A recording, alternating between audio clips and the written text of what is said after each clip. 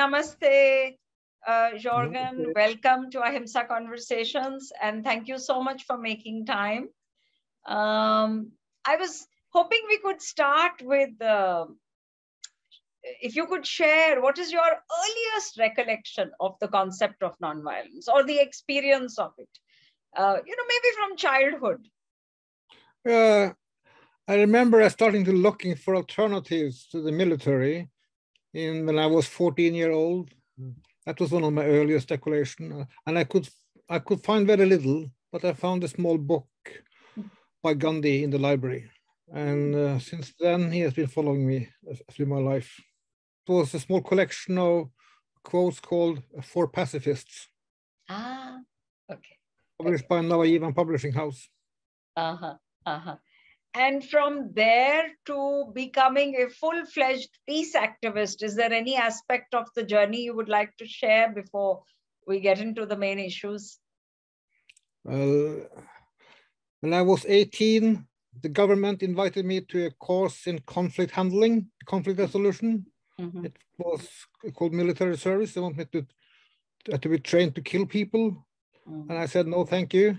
No, I don't like that style of handling conflicts. So I was condemned to 16 months in prison for refusing for the service. I see. And inside that prison, I was together with people who has been committing murder. And I was there because I refused to kill. So it made me to think and reflect quite a lot. And I learned a lot about power, political power, because I was up against NATO, the big NATO army with nuclear weapons and so on, and they wanted to make me a soldier. But I realized that that couldn't happen without me cooperating with them. When I refused to cooperate, they didn't manage to make a soldier out of me. They had the power to punish me, but not to make a soldier out of me. And the feeling of being stronger than NATO when you are 18, 20, that's a very good feeling. Yes, very good. Yes, many people have spoken about that, indeed, indeed. Was Johan Galtung an influence at this stage of your life, or was that much later? A little later. We become very good friends and been working together quite a lot over the years. Right. He's been inspiring me a lot. Because one of your books is a tribute to Galtung's work. You edited a volume on his 80th birthday. Yeah, that's true. Yeah. And yet, I think you have some strong views on the limitations of peace studies. Maybe if you could describe, it seems to me there is some tension between the world of peace studies and nonviolence and nonviolent resistance. Could you explain that? What is the nature of this tension?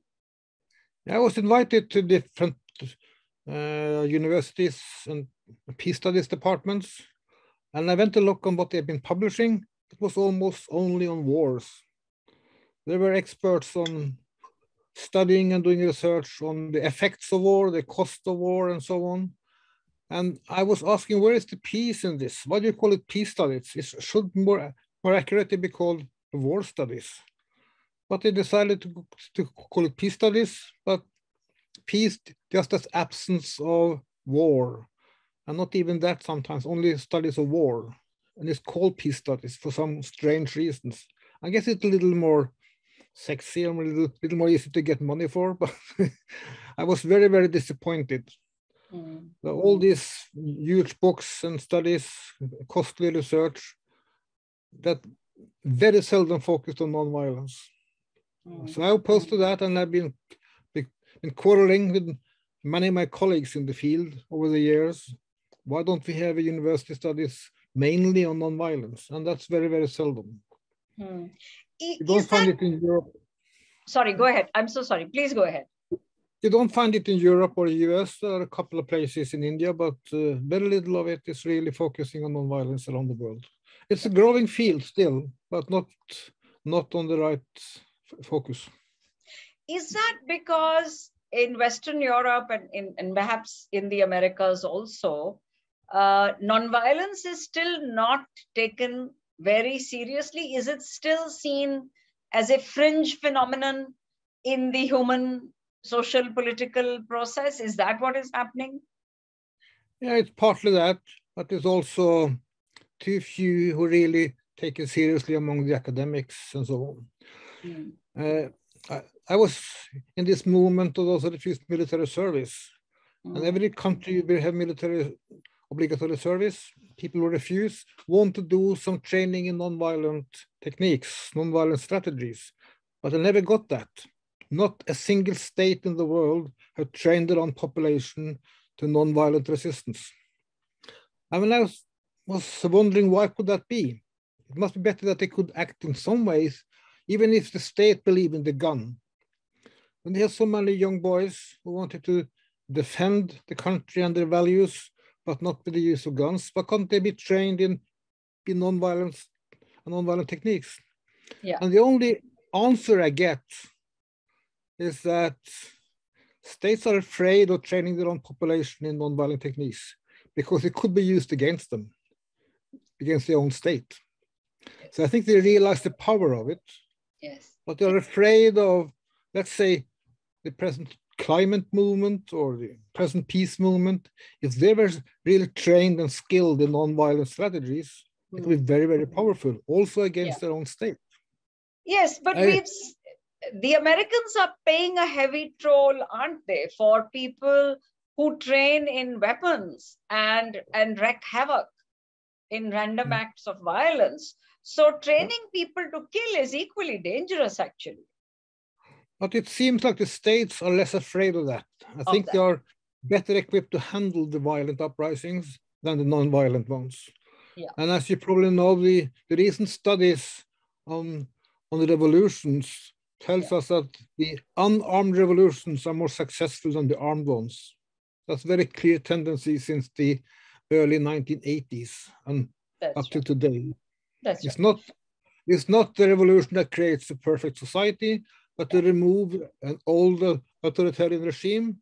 The unarmed strategies have been quite effective in the last 40 years. You are the deputy editor of a journal called Resistance Studies magazine. It's a peer-reviewed journal. It is called the Journal of Resistance Studies. Okay. Could you say a bit more about that? What is the nature of this journal? What is some of the ground that it covers? We are a handful of friends and colleagues going long back who, in the same way as I protested and reacted to the so-called peace studies, we wanted to have a new branch on that tree, a new field of studies. We wanted to do research and publish articles on nonviolent resistance. Not only on the revolutionary resistance, but on everyday resistance, what people do in their homes, in their workplaces, in schools, at universities, everywhere. So we have started this journal. We are into the 8th year now, and we have a lot of articles per every issue, and it's quite well recognized. That is let's call it an experiment to see if we could build something more interesting within the academic field. And we are really encouraging activists to contribute as well. Even if we have quite high academic standards, we also invite people with less formal education and more practical skills into our journal. You're also the coordinator of the Nordic Nonviolence Study Group. And maybe this is a good place for you to share something with our audience on the kind of very long-standing links between the Gandhian tradition and nonviolence, not only in the field of resistance, but also in the field of ecology. So could you say a bit more about this nonviolence study group in the Nordic countries? Yeah. One of my big inspirations when I was young was Arne Næss. Arne Næss was a philosopher from Norway who was into eco-philosophy and environmental actions, but also very skilled in Gandhian studies. He has written some of the best books on Gandhian philosophy ever written. It's only in Norwegian, but it's very excellent book. And Arne was become a very good friend. And he has inspired me to think, not only is it a big problem with wars, but the society as such is harmful. You know, the wars is what the peace study people call the direct violence, the kill with intention. And there are around 300-400 people killed every day for the moment of direct violence in war zones, maybe 400-500 today with Ukraine. But the structural violence, the unjust structures that people can't survive because they don't have access to basic needs like food, clean water, medicine, and so on, kills as many every day as the war kills every year.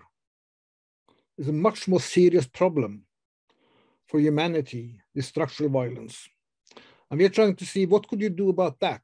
We need some sort of a new peace movement focusing on poverty, injustices, and lack of equal distribution of water. I mean, most people dying early every day, but dying before they die out of age, is dying because they don't have access to drinking water.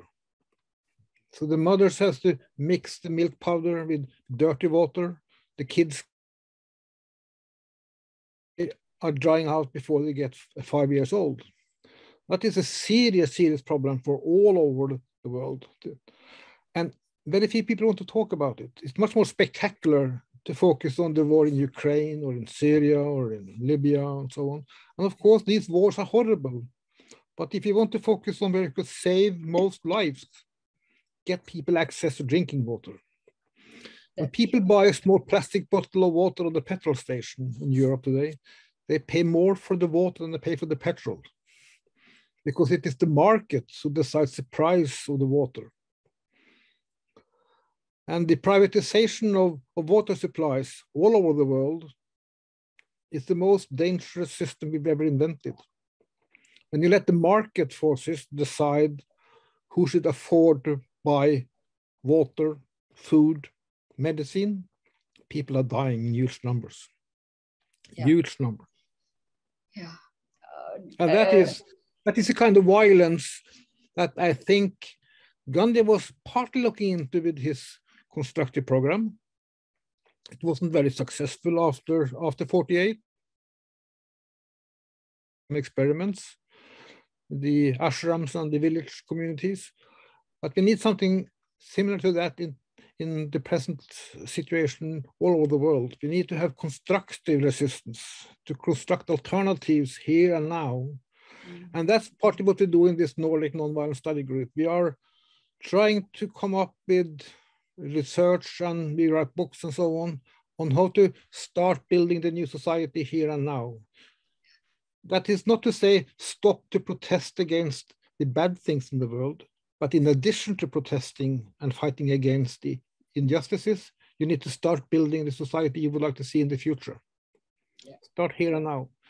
So in this small, the Nordic Nonviolence Study Group, we have a small community, maybe 10 people, who are coming together. We are producing a lot of our own food. We have study circles, we do research. We have a huge library here with 50,000 volumes. We are trying to encourage people to come here and learn how to produce food, how to produce your own houses, and construct the new world. Part of the problem I see is that too many of people around the world are focusing on the state level. They believe the states should solve the problems, and states are very problematic from a nonviolent perspective. States comes with nationalism. It comes with them and us. You see it in the sports, or you see it in the culture. And I think we need to go around that division, that some belongs to one state, some belongs to another state, and see what can we do across these division lines. I'm not very happy to use the nationalistic flags. I don't like to see even in India, and all these flags all around are very proud on the National Liberation Day and so on. I don't get good feelings coming out of that. Yeah. It is them and us. We need to work together. And states as a system were created in 1648 after the so-called peace treaty of Westphalia. Yeah. And they haven't been very successful in creating good societies. Yeah. Yeah. They're too big, some of them. You've been very involved with the War Resisters International, and I've always felt that the very concept of War Resisters International is in some ways transcends the idea of the nation state, and therefore a mobilization against war of all kinds by all people and in all situations. Could you say a bit here about, could you explain what has been the journey of War Resisters International? And you served as chairman in the 90s. So what has been the journey and what does it look like now? Because I get the feeling that maybe that work is slightly at a low ebb just now, or am I wrong? I think you're right. The first thing to reflect on is that War Resisters International have national sections. They have a Norwegian section, a German section, an Indian section, and so on. So we're still based on the nation state. I don't like that, but that's how it is, and it has always been. And then the base for the activities has been around military service. They've been support of those who refuse military service. So they have the peaks when there are wars going on and people are called up for service. And they have been struggling to survive when there is less wars going on. And that's very sad to see, of course. I would like them to focus more on the other forms of violence than just killing on the battlefield. And there are some experiments going on for the moment within War Resisters International to focus more on other kinds of violence. I think they have a very good purpose and they've done a lot of good work, but it's not enough, obviously not enough. And they are weak, they have very few resources. And I haven't been involved on the global level since I left as a chairperson. I've just been from the sideline watching what's going on. But I see they have been expanding in South America. That's very good. They are expanding into Eastern Europe. That's relatively new. That didn't happen when I was the chairperson. So there are some expansion.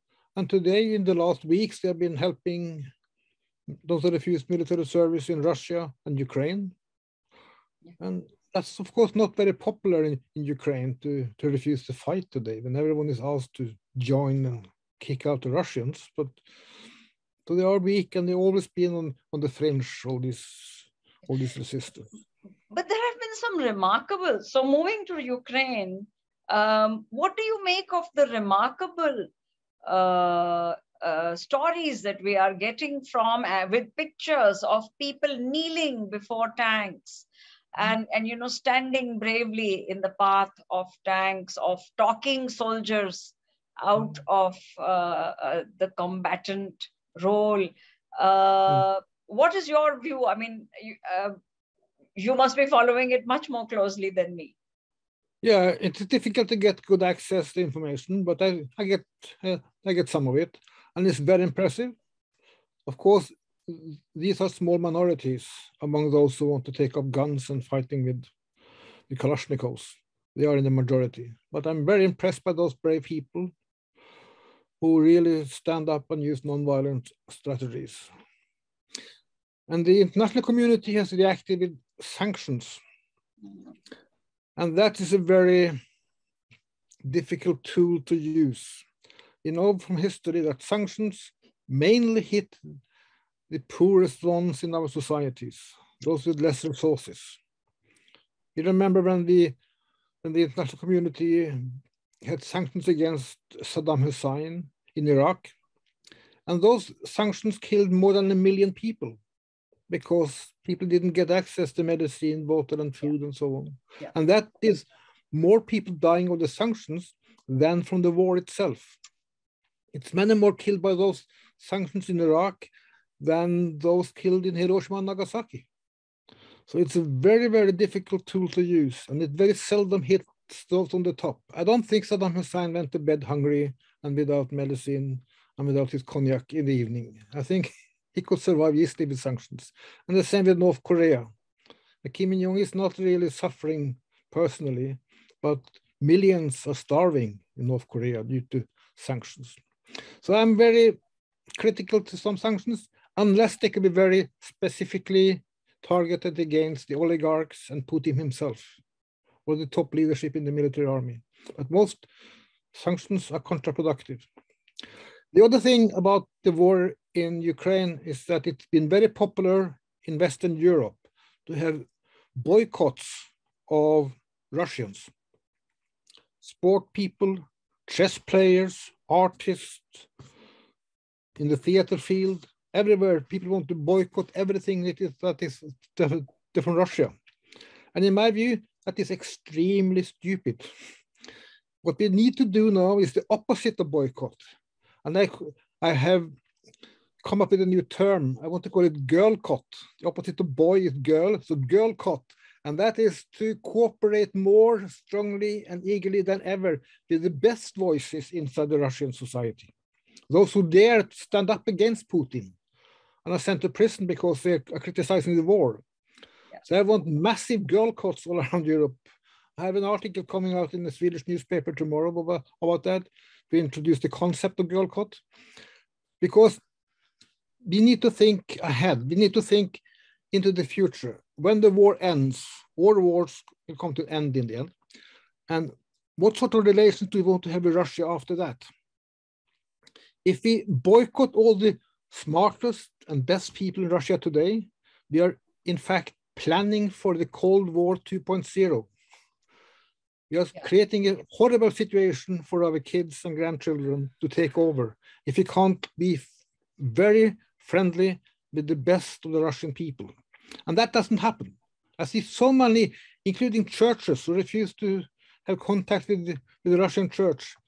We need to have more extensive, more deeply and more developed cooperation with those voices inside Russia who are critical to the war and to Putin. Yeah. That's right. I was happy to see that the World War Resisters International has issued a statement in support of the Russian activist, Ruslan, who has been, I think, beaten because he's opposing the war. There is a lot of torture going on, of course. The police are brutal in every country. We know that. If you be into prison, you know they're beating you. That's how it is. Yeah. And it takes some courage to oppose Putin today. Yes, indeed. I saw the latest legislation. If you are and call what's going on in Ukraine for a war, you are sent to prison for 15 years. You're not allowed to call it a war. It should be called a peace operation. Otherwise, you get 15 years in prison. So horrible legislation. But some people really dare to speak up against him, and they need our support. We need to cooperate with them, inviting them here, or visiting them in Russia. Yeah. That's what I would like to see instead of boycotts. Boycotts is a very easy way not to do anything. I mean, that is the concept of boycott, not to act. Yeah.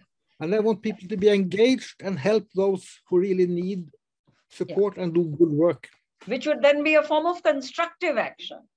Yeah, I just used the concept for girlcott because I think that's really nice. You know, ever since the fall of the wall of Berlin, so which is now more than 30 years, there have been very concerted efforts by many kinds of European activists for dismantling NATO. Right? Why did these struggles meet with so little success? Is it just the power play? You see, NATO was struggling to justify their own existence when the Warsaw Pact fell apart. And they were looking around, who could be the next enemy? They needed a strong enemy to justify the budget. So they were looking into Muslims, that was popular for some time, and it was terrorists. And they were looking around and noticed they were so happy to get Russia back again. Nodal is going up in the budget.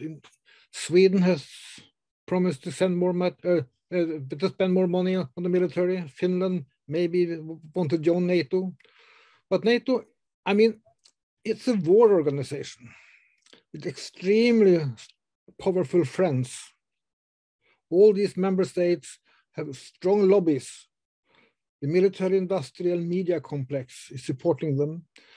And the peace voices outside is not strong enough or many enough to stand up against that strong political force to support NATO.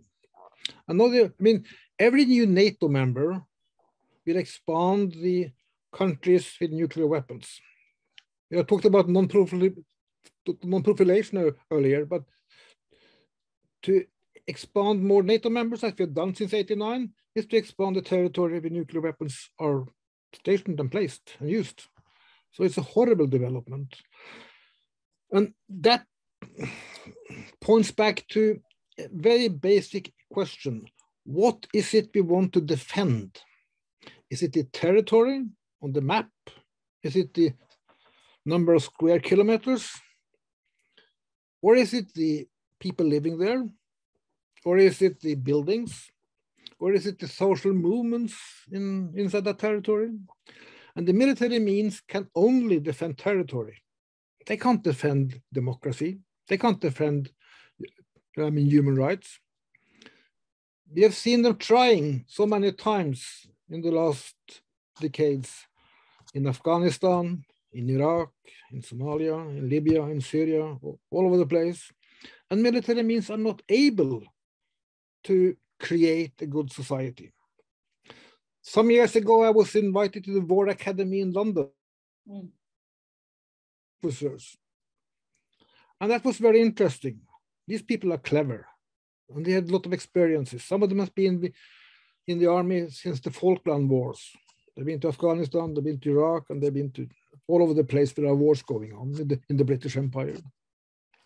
And they were quite shy in the lecture hall. But in the bar in the evening, these higher rank officers opened up a little more after a couple of whiskeys. And they said, you see, Jørgen, our politicians are ordering us to go abroad and fix problems for them. And they say they want us to create democracy. They want us to create respect for human rights, to help the women in Afghanistan and so on. But we are equipped and trained to kill people. And that's what we do, and we do it pretty well. We don't have the skills to create democracy or respect for human rights. You can't use the bomb for very many other things than killing people or destroying buildings. That's the purpose of it, that's how it is constructed, and that's how we are trained. So when politicians have a universal idea about sending the Marines and you could fix the problem, they are wrong. But these officers doesn't dare to talk until after they've been retiring. But I find it fascinating that the academy invited you. Yeah, it was a former student of mine from the university in Switzerland who invited me to come to speak to his officers. I've been to quite a lot of war academies in Indonesia, in Turkey, and so on. Yeah. And I find very often we have more interesting discussions because, you see, when I talk to peace activists, they don't know very much of their own history. They're very bad in their own movement's history. But the militaries, they know the battlefields from Napoleon up to today. Yeah, that's part of the curriculum.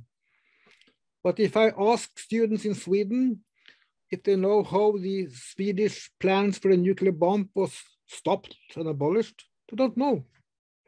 It's not documented. Peace movements are extremely bad on documenting their own history. Yeah. Evaluating what they did. The same with the women's movement. The women's movement doesn't remember or know the strategies used to get the voting rights for women. Yeah. It's just vaguely mentioned in some history books. But the militaries are very, very good. They know the history. I wonder if one reason for this could be that institutionalized structures are always more likely to cohere over a very extended period of time, and therefore they maintain very deliberately that organizational memory. Whereas the very nature of social movements, and to a large extent that is their gift also, is that they are dispersed, they are decentralized, they are spontaneous, and so a great deal, as you say, of knowledge and wisdom is kind of not lost, but it is obscured between the I think you describe the problem well, but I don't agree that it is how it should be. No, of course not. But I'm just trying to understand how it works. Yeah, I see every new generation starting from square one, learning how to act. If the militaries did that, they couldn't go on fighting new wars. Or farmers, they've been learning for thousands of generations how to cultivate the fields. Or the builders building houses. They learn from their past history, and it's documented mistakes and success stories. And they learn that in the schools and in the universities and in the training camps and so on. But women's movement, peace movement, environmental movement, very, very little. I see my own son repeating the mistakes I did when I was 14 today, when he is engaged, because he doesn't know the history. I've been myself too bad on documenting what I've done. I've been trying to improve in the last years. I've been writing more books about their own history. But we need to do the same as the militaries, document and evaluating. And not only success stories, not only what we could brag about. Yeah. We could learn just as much about our mistakes or the stupid things we've done in the peace movement's history, or in the Gandhian movement's history. Yeah, yeah. Jorgen, there's a very basic question that many people raise when I talk to them about nonviolence. They ask if, after all, isn't violence more natural to human beings? Because something in the whole socialization process, or maybe the formal educational process, leads people to believe that violence is a natural impulse and non-violence is something that is a moral phenomenon. It has to be learned, it has to be acquired, etc. And that is why no matter how long the period of peace is, or at least of non-combat, one war is enough for a lot of people to believe that, war is inevitable. So both these phenomena, how do you respond to this? It's a very complex issue, but a very important one.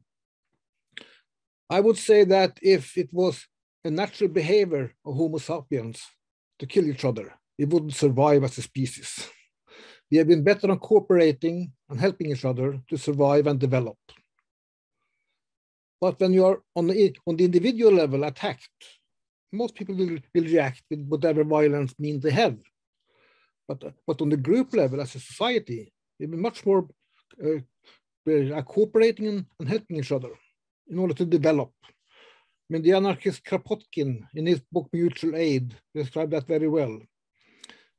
In order to survive in the long run and to improve, you need to help. And that is the natural thing. And it was realized by the American militaries after the war in Vietnam, after the First and Second World War, because they understood that most soldiers were given a gun they didn't want to kill. So they missed. Most of the bullets never hit another body. So they retrained the soldiers to kill without reflecting on what they were doing. That's part of the modern military training. Not thinking, not reflecting, just act immediately. Shoot on whatever you see. If you're going to a war zone, you see all these bullet holes in the buildings. That's because people are just trained to shoot as much as possible, not targeting and aiming and see other human beings, because then most people will refuse to kill. That's part of our nature. It's very difficult to get a person to kill another one if you don't have any mental problems. Most normal people doesn't kill each other. But this also reminds me, back to your questions earlier about the peace studies. You see, most of the studies on conflicts are focusing on the most violent conflicts. That goes for the huge ones in our world, the wars, but also on the more local level. There is a lot of studies on domestic violence. When the male partner beat the female partner, but they only count those cases where they're using knives, guns, or fists, and there is serious wounds, sending to hospital. That is studied in the big databases and on the research programs on. All those cases where the man and the woman could solve the problems nicely, hugging each other, talking, asking the neighbor to mediate, making love together, they're never recorded. They're never studied. So the best examples of nice conflict management is never studied. It's not part of the university studies. Only when people are killed or seriously harmed, it's counted as a conflict. And the same between states. We have a lot of statistics on wars, but not on all those to become a war. When people could solve the disagreements without killing each other. They are not studied. And I can't understand why. If you want to learn how to do it in the future, look into the best examples, not the most horrible ones. That goes on all levels, individual, group, state, global level. We should be much more eager to study the best examples we have. But you know, the media is focusing on the most horrible violence, most history books. If you go to the library in your city, ask for the history books for the peace, you won't find it. They have hundreds of volumes on the history of wars in India. Yeah. But they don't have the history of the peace in India, or in US, or in Norway, or in Cameroon, or in Brazil. Yeah. Because peace is not an issue for most academics. There is also perhaps an element of how this trend has maybe been solidified by the modern mass media, because there is an underlying quite explicit assumption that peace is not entertaining. And violence is. Most journalists are trained when they are going to universities and schools to cover spectacular actions. That's right. That's easy. That is what constitutes a story. Yeah, but I'm absolutely convinced that it's possible to write exciting and very good stories about peace issues as well. Yeah. But it's not part of the curriculum for journalists or editors or anything like that. There are some few exceptions, but not very many. Yeah. I've been working a little on what they call the peace journalism, where we're trying to present alternatives rather than just describing the horrible consequences of war, looking into the victim situation and so on. But it's not easy. It takes time. But when I meet the group of people and can talk about my experiences from war zones and having good examples, they're very, very interested in it. Absolutely very interested. Spectacular around about what was called the Arab Spring. Yeah. That was big events, very little violence. It didn't turn out very well in every case, but it was a fascinating story that all the mainstream media covered. They did. Even the uprising in Ukraine back in 2004 and 2014. That's right. Yep. So, Jorgen, in closing, could you share your overall sense of confidence about the future? Do you see the whole striving for nonviolence in its multiple forms and multiple levels? Do you see it growing and having a greater impact, or are you despairing? Because as some, so many people have said at the moment that many people across the world, I think the vast majority of people are not aware how much closer to the nuclear brink we are at the moment than we have been maybe since the Cuban Missile Crisis. Yeah. And that how little we are agitated about it, and how little resistance there is to this apocalyptic threat. So what is your overall, I'm not asking for a prediction, but I mean, in what ways do you put your faith into the future? Before I answer, let me have a short comment on the Cuba crisis in 1962. That is very relevant. That was a few missiles placed on the independent state of Cuba outside the coast of USA. And US reacted extremely strongly, threatening with a nuclear war, as you said. Imagine the same thing today if China had nuclear weapons in Mexico and Canada. What would US do then? Horrible reactions. But from the point of view of Moscow, they have American nuclear weapons coming closer and closer and closer to their own border. That is not to defend what Putin is doing, but it is to explain why it happens.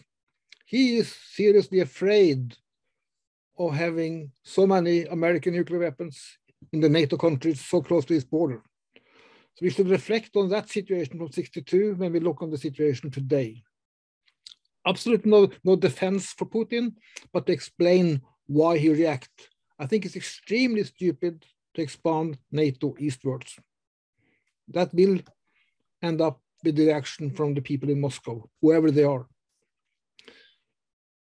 But back to your other overall question about the future and my prospect for what's going on. I will connect back to Arne Næss, my professor in philosophy. We were quite depressed. This was back in the 70s and 80s, the Cold War, the silent spring, and the environmental problems popping up, and acid rain, and fishes dying, and so on. And when we came and complained to Arne, he said, I don't care if you're optimist or pessimist, but it is your damn duty to act as if you were an optimist. That is the only decent thing for humans to do. Act as if you were an optimist. I don't care what you think in your heart or in your brain, but your duty is to act now and invite more people to act as if you were an optimist.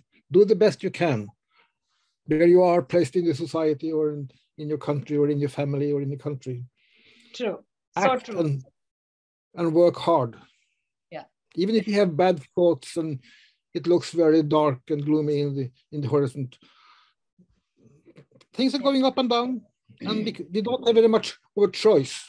You could commit suicide, or you have to continue act as if you were an optimist. From your rich life, what advice would you share with young people who do want to do this, and who are in many ways doing precisely this, and I think they are doing it in so many different dimensions. So what would you share with them in terms of how to keep up your inner strength? Because I think that's the decisive factor. Don't isolate yourself. Create networks of good friends thinking in the same manner. And today you can do that globally on the net and so on. Find friends all around the world who think like you do and work together. There is no other way to create a better world. I was born into a society in the 50s that was in much worse shape, in much better shape than what I'm leaving quite soon. So my generation has failed completely. But I have trust in the young people. they could do it better than we did. They could create a more peaceful and less polluted world than we have been doing in my generation. And if they work together, they could absolutely be very, very strong and change the situation for the people to come after us. Thank you so much. Thank you for making the time, and thank you for what you do. My pleasure. Bye-bye. Bye then. Thank you. And thanks to Swati also for bringing us together. I'll send you the draft of the bio just now in about 5 minutes. Okay. Yeah, that's fine. Thank okay. You. Take care. Thank you. Thank you. Bye-bye. Bye.